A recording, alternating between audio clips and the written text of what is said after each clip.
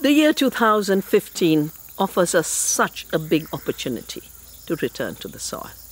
And I'm so glad the European Greens are responding to the Year of Soil by organizing a big conference, which is also a lead-up to COP21 on climate change. So 2015 is the year we can remember that we are the soil.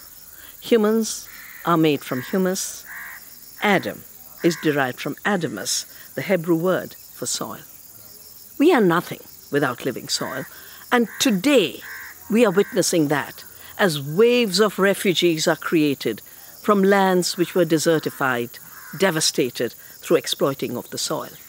Across the world, across Europe, soils are dying, both because they've been neglected, they're being encroached, they're being cementified, and industrial agriculture is killing the life of the soil, while it's emitting 40% of the greenhouse gas emissions, the nitrogen oxides from chemical fertilizers, the carbon dioxide, and the methane from factory farms and food waste.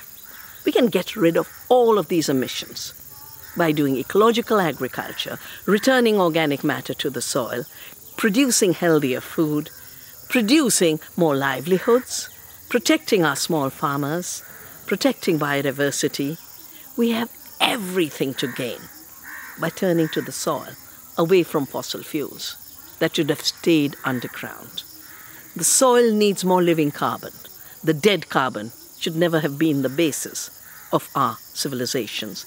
It's a 250-year-old era that should be put aside. It has given rise to a fossilized mind that thinks of nature as dead, of human beings as disposable, of societies as disposable too. The refugee crisis is rooted in that idea of disposability, as entire cultures are bombed out of existence. If we make peace with the soil, we make peace between people.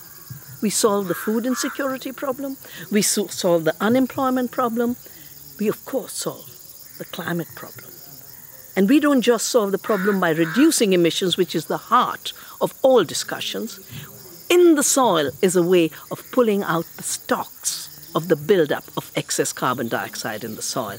We take it out of the air where too much carbon dioxide doesn't belong, put carbon into the soil through the amazing magic of the photosynthesis of our green living plants.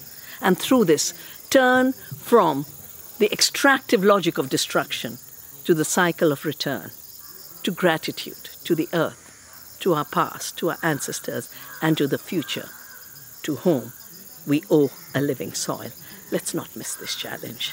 Together, we can change the paradigm, we can change the practice, and we can begin with our everyday eating of food in a conscious way.